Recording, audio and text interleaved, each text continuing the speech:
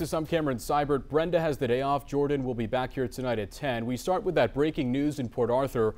Right now, a manhunt is underway for a shooting suspect who police say is armed and dangerous.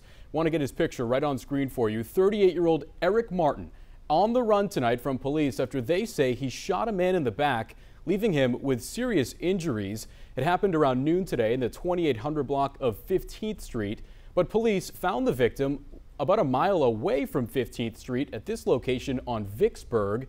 Chief Tim DeRiso says the victim was taken to the hospital. Good news we're getting tonight is that victim is in stable condition. But more on that suspect, who again is on the run tonight. Police say Martin was driving this black Hyundai SUV. He's around 5'8", roughly 200 pounds. If you know where he is, police say you should not approach him, but instead call 911.